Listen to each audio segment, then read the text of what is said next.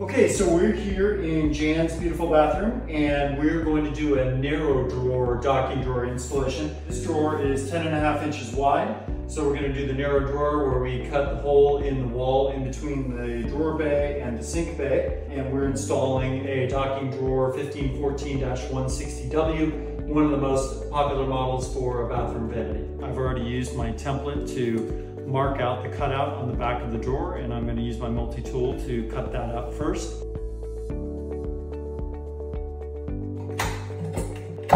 Cutout is finished, so now we'll mount this in the back of the drawer and make the notch for the narrow drawer. We need to cut a slot here in this wall in between the sink bay and the drawer bay, and that's going to allow the arms space to kind of nest when the drawer is closed.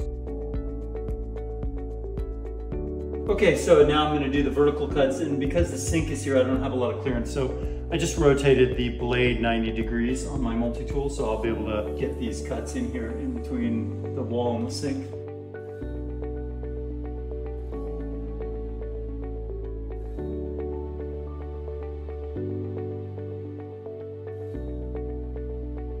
Okay, so we are finished. We installed our docking drawer using the narrow drawer installation tip.